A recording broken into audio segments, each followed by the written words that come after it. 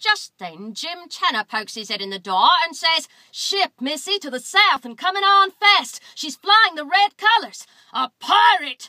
I am topside in a second, followed closely by the others. Jim hands me my long glass and I head up into the rigging. When I gain the crow's nest, I put the glass to my eye and train it on our visitor.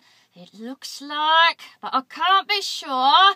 Joni, go down and get our Jolly Roger and fly him from the masthead. Quick now."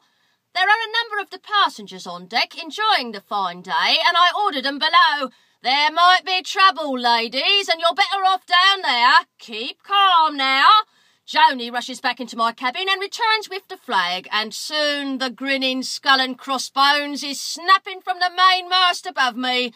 Joni appears at my side. "What do you think?" "Dunno. He might not be chasing us, but still." "On deck there! Clear for action! Man the guns!"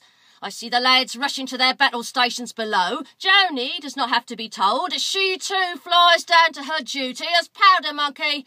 Closer, closer. Just who the hell are you? The ship, which appears to be a medium-sized brig, grows ever nearer, and then I can make out the flag. Ha! "Don't worry," I shout down. "It's just Flarko. But stay at your guns, just in case."